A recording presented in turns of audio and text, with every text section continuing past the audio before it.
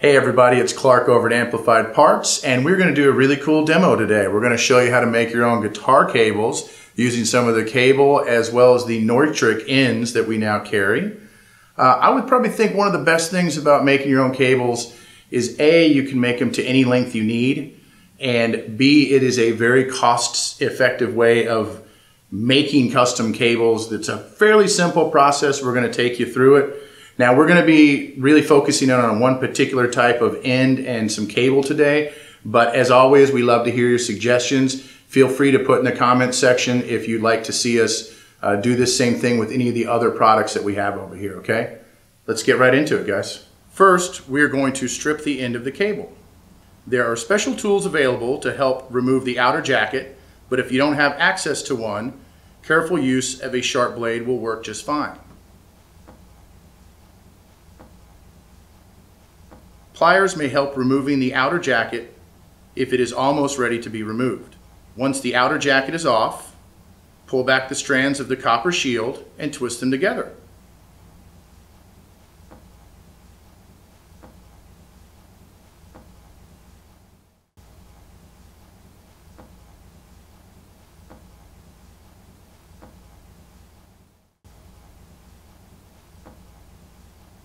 Remove part of the electrostatic shield using a pair of wire strippers. The gauge may vary depending on the cable used. In this case, 12 gauge is perfect.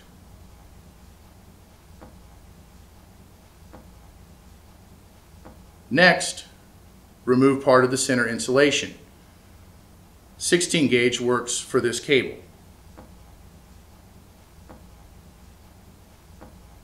There should be a small length of center insulation exposed between the electrostatic shield and the center conductor. Twist the copper strands of the center conductor together, and now we are going to ten the copper shield and the center conductor. It will help if you have something to hold the cable in place, like a vice grip or a pair of helping hands. We sell those. First, ten the length of the outer shield.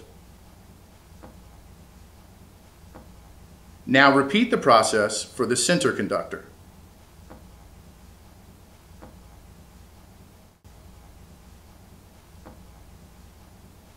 Before the cable can be soldered into the plug, we need to slide the base of the plug over the cable.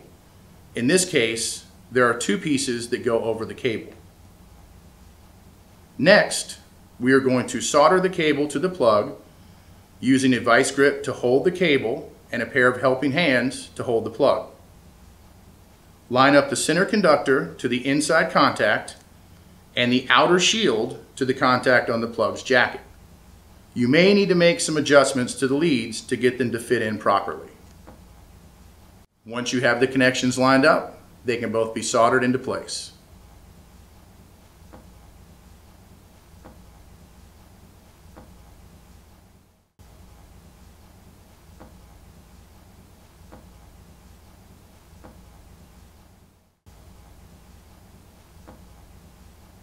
And now we'll finish assembling the plug.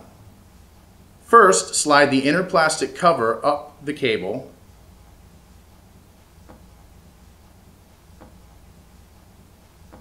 Then slide on the outer cover. Now screw the plastic bushing into the plug's base.